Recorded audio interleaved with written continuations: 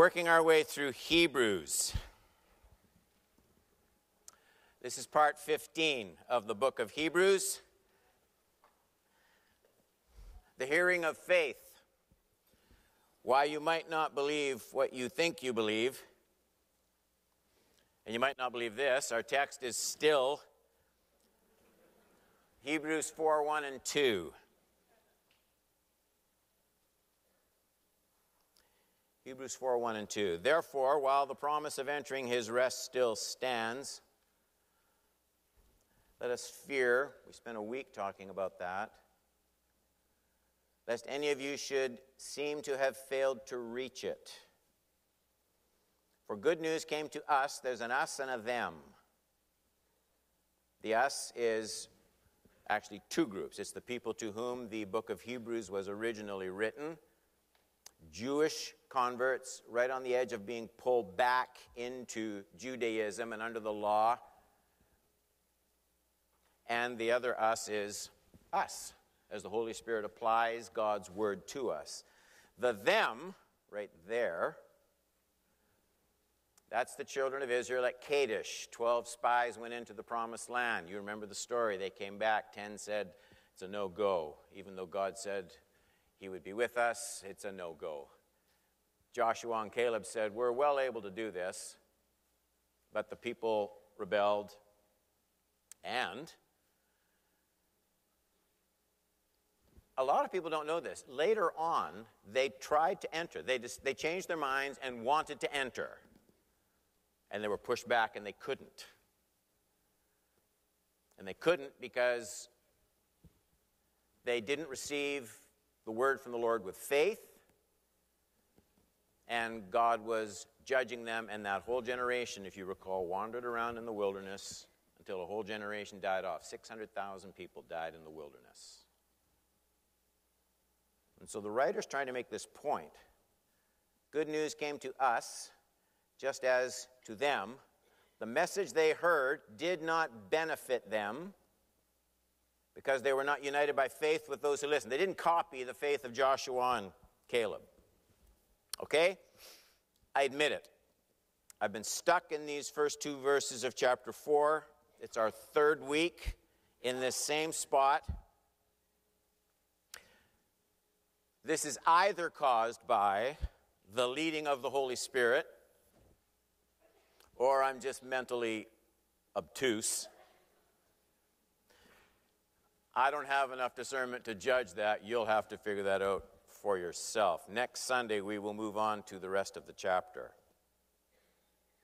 Now, we've wandered around in a lot of details, but the big idea of the last part of chapter 3 and the first two verses of chapter 4, it isn't really complicated, though we've taken a long time unpacking it. The idea is fairly simple to state. God's word brings no benefit to the hearer unless that hearing is a hearing that is mixed with faith. We looked at two translations of the same verse. The ESV 4:2. For good news came to us just as to them, but the message they heard did not benefit them because they were not united. They were not united by faith with those who believed. They didn't copy Joshua and Caleb's faith. NASB makes it maybe a little bit more clear. Same verse, for we indeed have had good news preached to us, just as they also, but the word they heard did not profit. So instead of benefit, it's profit, because it, that's the word, was not united by faith in those who heard. The people being referenced in both those verses are the Israelites at Kadesh. God speaks to them about going into the promised land. It is a good land. He will supply their needs. He will defeat their enemies. But only Joshua and Caleb hear this word from the Lord with faith. All the other people knew it was God speaking. That's not the issue here. Recognizing this is God's word and reading it is not the same as hearing the word with faith. 600,000 people all heard God speak, but it didn't do them any good at all. They all knew it was God, but it didn't do them any good at all. And so 600,000 people, an entire unbelieving generation, they die under God's judgment in the wilderness. They never enter the promised land. They didn't hear God's word and mix it with faith. So that is the importance of hearing the word with faith. It's not enough to believe an event in God's word actually happened. It's not enough to believe a statement in God's word is actually from God. It's not even enough to agree that what God has spoken in his word is true. Mental agreement is not the same as the hearing of faith. We took 2 weeks on that. And then we spent an entire Sunday morning defining what the hearing of faith is. The text we were looking at, Hebrews 11:1, the heart of the definition.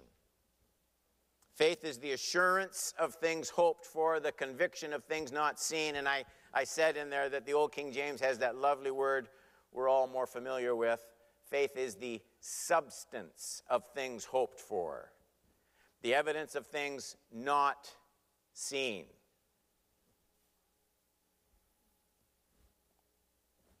Substance. That's a perfect word for it. Faith gives substance to things unseen. It's not just acknowledging them, agreeing with them. The hearing of faith makes invisible things, past and future, it makes those things substantial, substance in my life right now. And so we talked about that last week. Your faith and mine is full of presently unseen realities. Some are in the distant past. The incarnation, the cross, the resurrection, the ascension. All of those things happened a long time ago. There's just no way outside of some science fiction movie of transporting yourself back there to those physical events again. They're unseen. You can't touch them. You can't hold them in your hand. They happened a long, long time ago. I can't give physical, material substance to any of those things anymore. Some unseen things are still in the future. The second coming, the resurrection of the dead, the final judgment, the new creation. The church doesn't talk anywhere near enough about the new creation. None of those things has happened yet. I can't make any of them materially, physically present. And so here's where we landed. Faith is the substance of things hoped for, the conviction of things unseen. So, physicality, like this. Physicality is not the kind of substance the hearing of faith gives. Things long past, things yet to come, they can't be made materially present. Not right now. And that's not the kind of substance the writer of Hebrews says faith produces. It's a different kind of substance. Well, what kind is it, Pastor Don? The hearing of faith, this is how we were wrapping up last week. The hearing of faith gives a present moral substance to invisible things. It gives moral application to events, statements from God's word. The hearing of faith shapes and conforms my present life, my present affections, my present decisions. The hearing of faith shapes my life around these presently unseen things, and we spent all last Sunday looking at specific examples. The hearing of faith as it relates to the cross. The hearing of faith as it relates to the resurrection. The hearing of faith as it relates to coming judgment. That's all online. You can look at it. I don't have time to do it all again. So today's emphasis is the logical conclusion to this three-parter on these two verses. If the hearing of faith is so crucially important, and I think the text would say it is, if nothing of God's revelation brings any benefit to me without the hearing of faith, well, how can I learn to do that better? Somebody pick up the phone.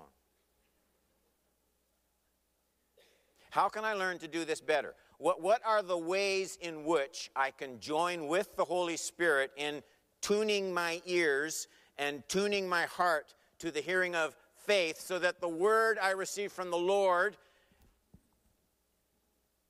doesn't leave me without benefit and without profit, but it accomplishes God's purpose in my life? Okay, what can we do to put ourselves on this pathway? Point number one. I have two thoughts I want to leave with you.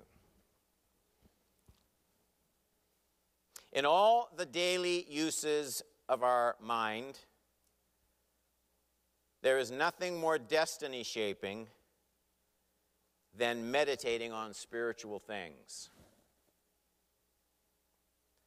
I want to look at another text and come back to Hebrews.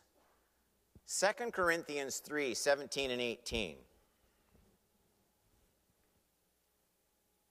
So in all the daily uses of your mind, it gets used a lot every day.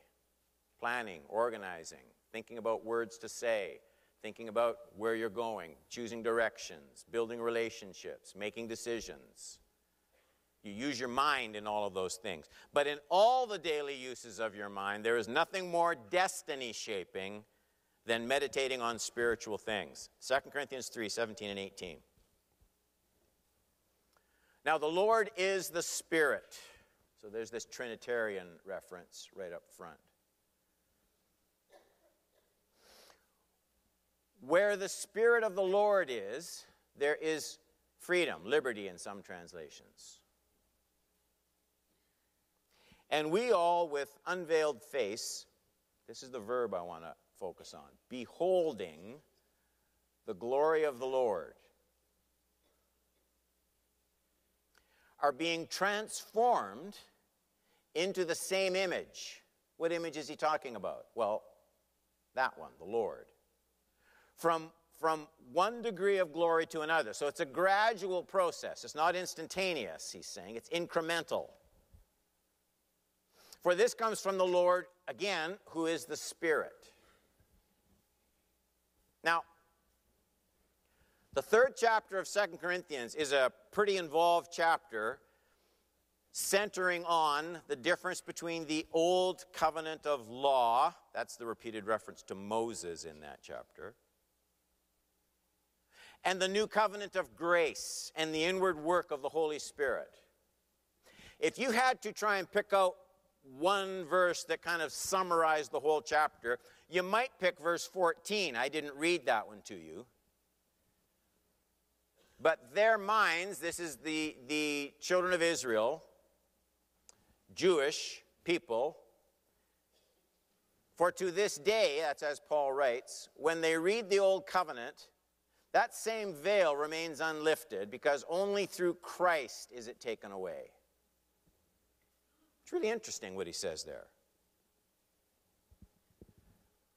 It's not the subject of today's teaching, but the idea here is no one can properly grasp the whole picture of God's revelation, Old Covenant, New. No one can get the whole meaning of God's redemptive plan unless they're right about Jesus Christ. So what Paul is saying is no one can help but misunderstand God's revelation apart from seeing everything coming to a glorious, grace-filled, Holy Spirit-fueled completion of it all in Jesus Christ.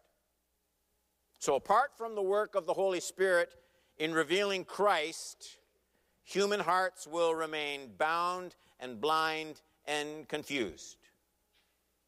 This is the explanation of every religion on the planet. If you don't get Christ right, you will get everything else wrong.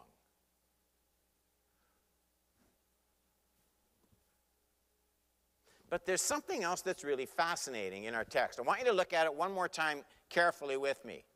Same verses, 17 and 18.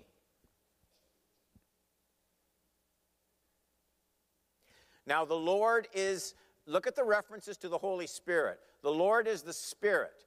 Where the Spirit of the Lord is, there is freedom. We all with unveiled face, beholding the glory of the Lord, are being transformed into the same image from one degree of glory to another. So there's transformation. This comes from the Lord who is the Spirit. So this is fundamentally a Holy Spirit text. And it's fundamentally a freedom text. And it's fundamentally a transformation text. But the real point of these two verses is nothing in this process of transformation is automated. All right? Don't you love things that are automated? You have one of those coffee things, you take the little pod, you put it in. Do you want it strong? Do you want it medium? Do you want 8 ounces? Do you want 10 ounces? Renee looks for the extra caffeine button. There's not an extra caffeine button. That's all. I make my own tea and coffee now, all by myself. Yes? It's all automated. You take it, you put it in, you slap it down, you hit a button, boom. This is a text that's saying, in terms of becoming like Jesus, nothing is automated. Nothing is automated. And the key to opening up these two verses is found, I think, very significantly, smack dab in the middle. And it's in beholding the glory of the Lord. Beholding the glory of the Lord. The NASB actually says, beholding as in a mirror the glory of the Lord. It's that verb. It's that verb beholding that kind of catches my attention. It's in the middle of this great text on the work of the Holy Spirit and the potential for incremental transformation. And right in the middle of it all is beholding. The Spirit does the transforming, but we do the beholding. Or maybe it would be better to say the Spirit does the transforming as we do the beholding. No beholding, no Holy Spirit transformation. It's not automated. I think that's a better way to understand this text, and I want to try to show you why. Interestingly, there's another text about mirrors and beholding in the New Testament. And it makes the very same point, only this text is going to make the point in a negative direction. What happens when we don't properly behold? That text, you probably know it. It's in James. James chapter 1, 19 to 24.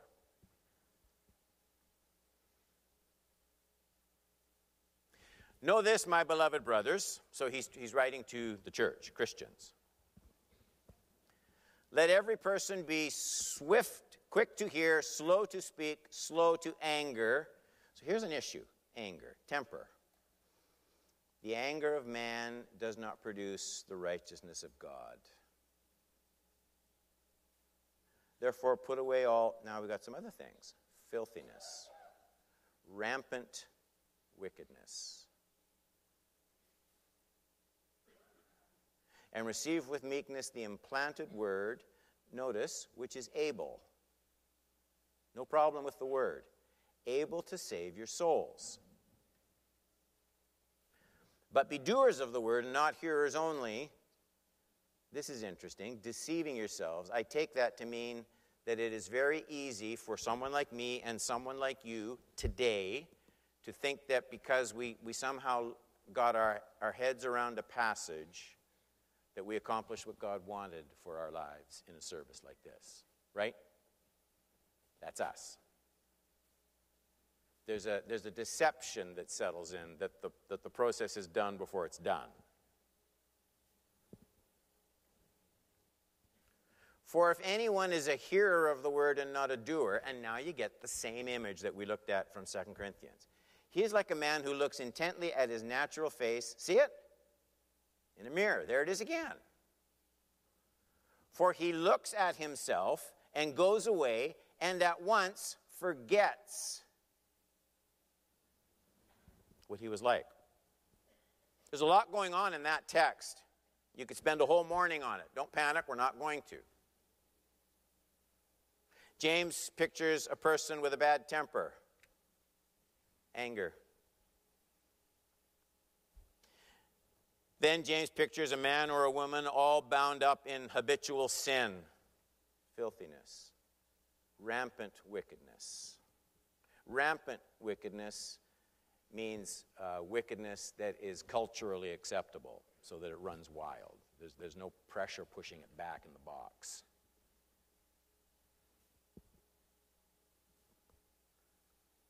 And then James quickly presents God's provision for poor souls such as these. God has a fix. The Word of God, he says, is able to save your souls. Underscore able. There is no want of power, no lack of power in God's Word to reconstruct broken lives. But there is a problem. Though the Word is sufficient, power-filled in every way, these people aren't being benefited by what they hear. And right away, when I said that, everyone in the room should have said, I remember that word, benefited. Because in our Hebrews text, it goes back to the children of Israel at Kadesh, and he says, they didn't hear it with faith, they were not benefited. Remember? So here's people, James is talking about them. It's not like the 2 Corinthians text, beholding as in a mirror are transformed from one degree of glory to another. Praise God. This isn't like that.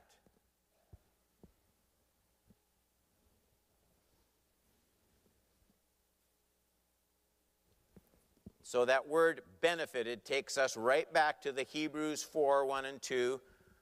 Therefore, while the promise of entering his rest still stands, let us fear lest any of you should seem to have failed to reach it. For good news came to us, just as to them, but the message they heard did not, say it, benefit them, because they were not united by faith with those who listened. So that's what that Old Testament example in our Hebrews text is all about. It's what James is talking about. Hearing the word in a way that brings no profit, no benefit. So in the reference to the children of Israel at Kadesh, in our Hebrews text, let's just ballpark the numbers. Let's just say 600,002 people heard the same word from the Lord. 600,002. And the word of the Lord didn't benefit 600,000 of them. Those are not good odds. So, the writer of Hebrews warns his new covenant believers and warns you and me today not to hear God's word the way those followers of Moses heard it. They didn't mix their hearing with faith. Now, what we're trying to understand is, How can we incline our hearts to meditate deeply on spiritual things? And so we looked at two texts. Just a quick review. The two texts we looked at are right here. The positive is in 2 Corinthians 3:18. We all with unveiled face, beholding the glory of the Lord, are being transformed into the same image from one degree of glory to another. James gives you the opposite. For if anyone is a hearer of the word and not a doer, he's like a man who looks intently at his natural face in a mirror, for he looks at himself, here's the words, goes away,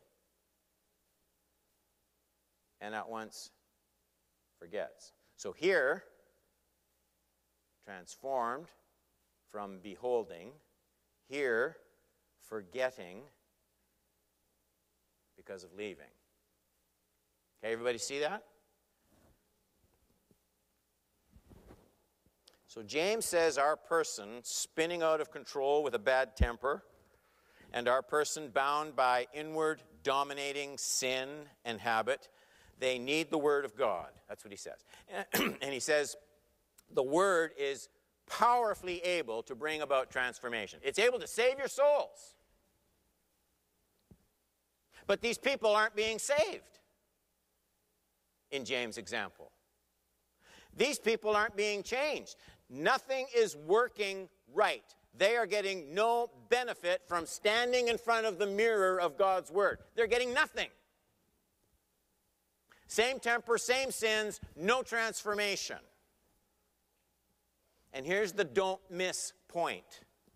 James tells us why these people are not benefited from hearing the word of the Lord.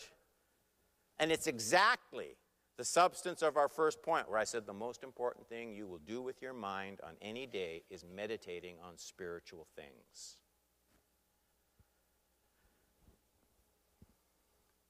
That's not a guess. It's not a sermon point. James tells us that that's the problem. In verses 23 and 24 of James 1, if anyone is a hearer of the word, not a doer, he's like a man who looks intently at his natural face in a mirror. This is a person who reads the Bible. That's the point. Maybe he reads it through every year. Maybe he teaches a Sunday school class. This is not someone unfamiliar with the word of God's grace.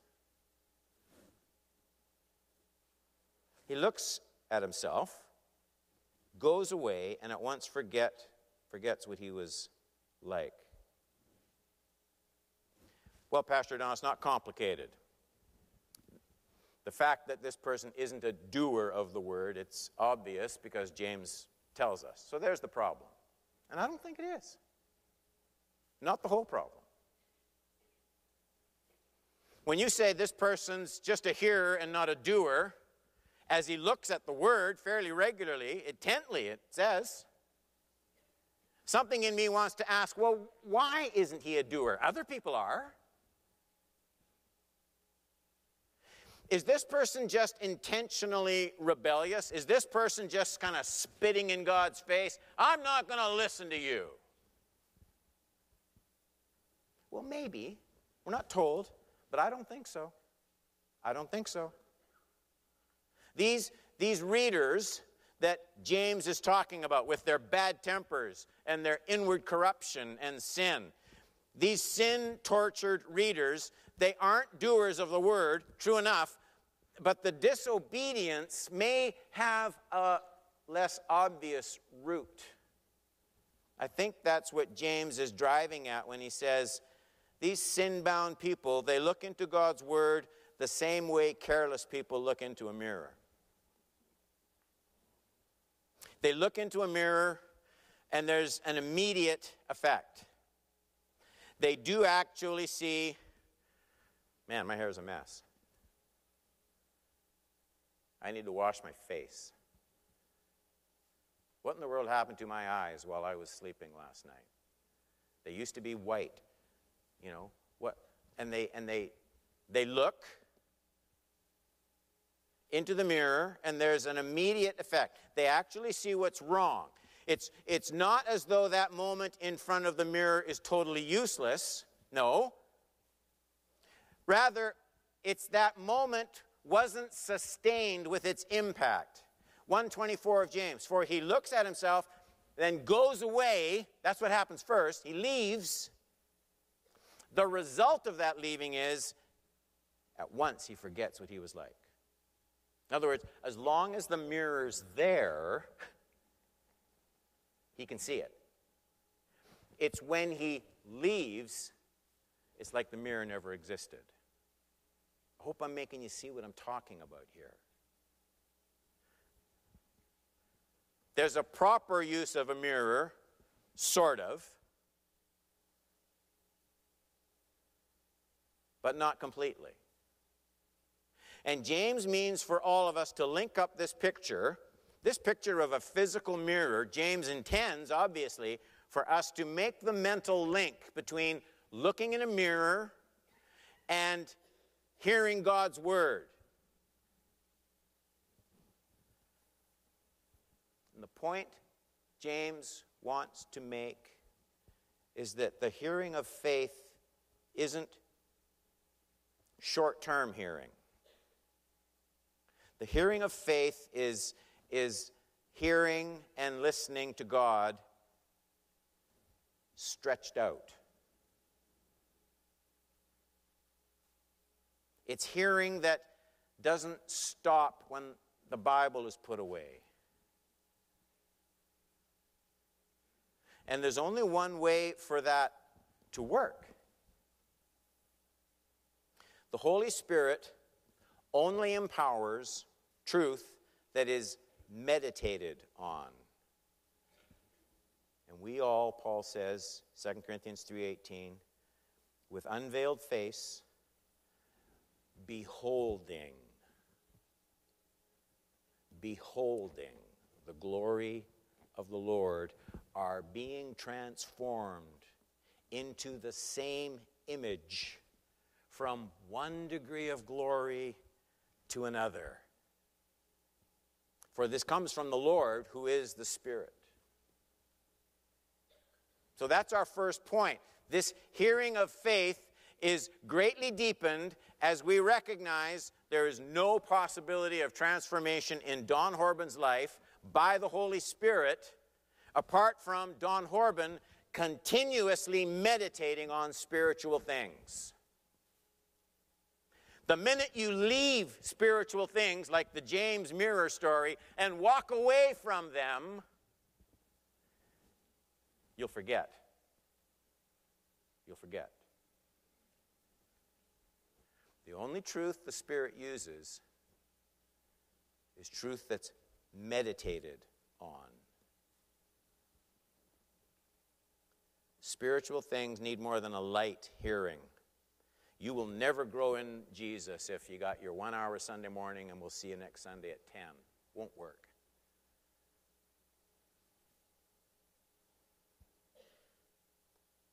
There's the need for a deep embedding in our minds. You know how you buy sunglasses? I've used this illustration before. Green tinted sunglasses. You put them on, and everywhere you go, everything looks what? Green. That's meditating on spiritual things. So you've got these truths from God's Word, and everywhere you go, everything you see, say, and do is through the color of God's revelation. Everything. It becomes the lens through which you see everything in life. Point number 2. There are only 2, so we're almost done. My dad used to teach homiletics at a Bible school in Saskatoon, and I was in the class where a kid put up his hand and said, "How many points should a sermon have?" My dad instantly said, "Well, at least 1." I thought that was a good...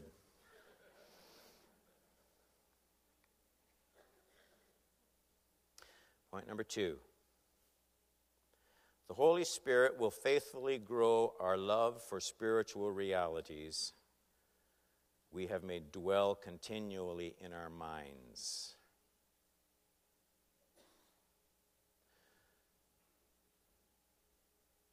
How do you make yourself love the things of the Lord?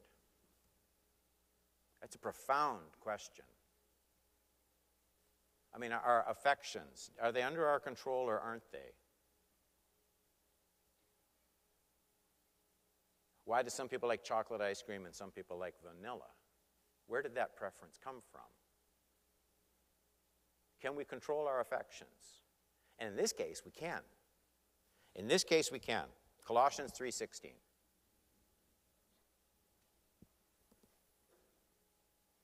This is the same idea now as the 2 Corinthians text about beholding and being transformed, the opposite of James and the walking away from the mirror and forgetting. So this is about the Word again. Let the Word of Christ, and here's this, the beholding word, here it's dwell in you richly. So that's the instruction. Everything else here on to the end is how this happens. Let the word of Christ dwell in you richly, and then teaching, admonishing with all wisdom, singing psalms, hymns, spiritual songs, thankfulness. That's how you let the word of Christ dwell in you richly. So the activities of the last portion of that verse are just the means by which the word of Christ is made to dwell. Dwell. Let it dwell. Not visit. Dwell. So dwelling is more than knowing. Dwelling is more than reading. Dwelling is more than agreeing. Dwelling is more than admiring. Paul has in mind a kind of constant inward spiritual intuition. He's talking about a kind of inward shaping. Worship grows from this inward indwelling. Thankfulness grows from this inward indwelling. Love grows from this inward indwelling. You can't love what you don't set your heart on.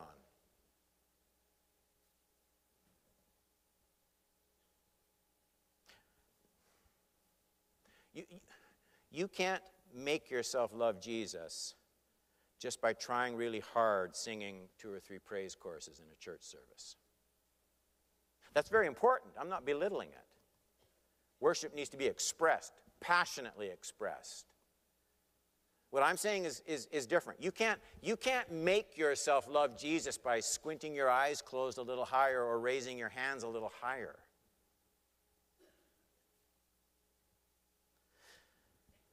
Without this meditative, inward dwelling of the Word, spiritual things will always be limited to temporary periods of spiritual excitement.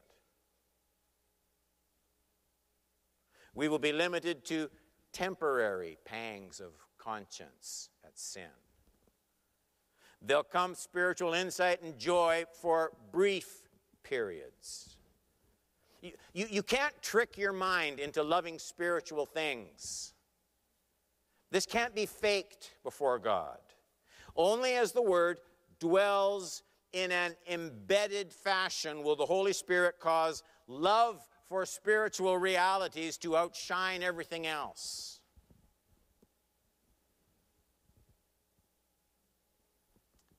This is what the hearing of faith does. It meditates on what it hears constantly. So it never dismisses it. It stretches out the hearing, the thinking about spiritual things. Then what happens is the Holy Spirit starts to shape the life around the truth that is constantly meditated on. And then what happens is the Holy Spirit causes you to love the things that you constantly meditate on.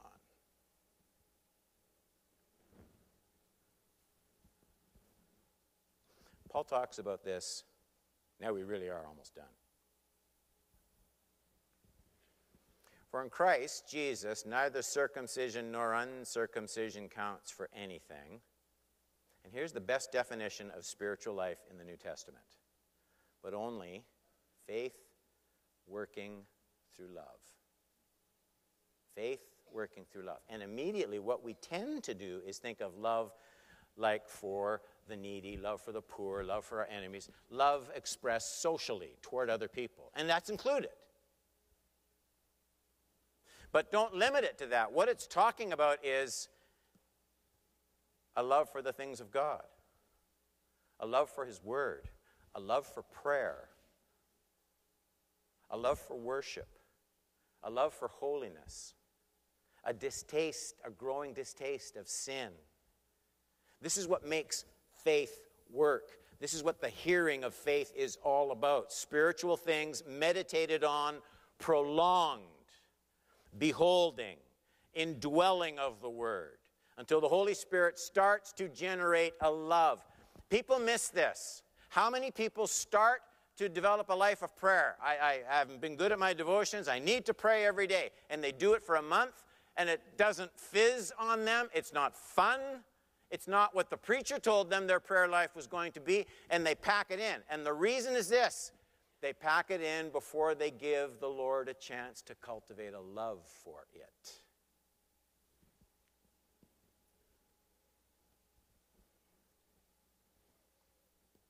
Truth meditated on, thought about, pondered, considered constantly, like the green-tinted sunglasses. The Holy Spirit will produce a love. It's not just charity, this love that Paul talks about. Acts of kindness and mercy to others. It includes that, but it's much more. The hearing of faith sets love upon the things God says, love upon the things God promises. That kind of love is not in your power to turn on and off. It's the Holy Spirit that does the transforming, but you do the beholding. The Holy Spirit does the transforming, but you do the beholding. This is the hearing of faith. The hearing of faith requires prolonged meditation, beholding the glory of our Lord.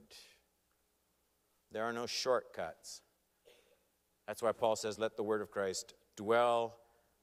He says, dwell in us richly. Richly. You know what Paul means? Here's what Paul means. Let the word of Christ dwell in you richly. When he says richly, he means you can't overdo this. You can't overdo this.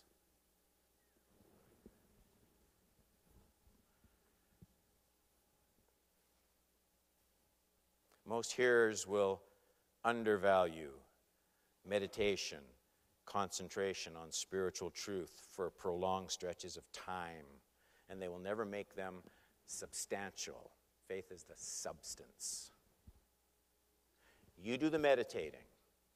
I don't mean sitting in a corner, contemplating your belly button. I mean meditating on the Word. In His law, He meditates day and night. That's what I'm talking about. So you don't just read, you think about what you read. Write down notes. Pray about what you read. Next day, start thinking about it again, what you read the day before. Give time to it. And here's what happens.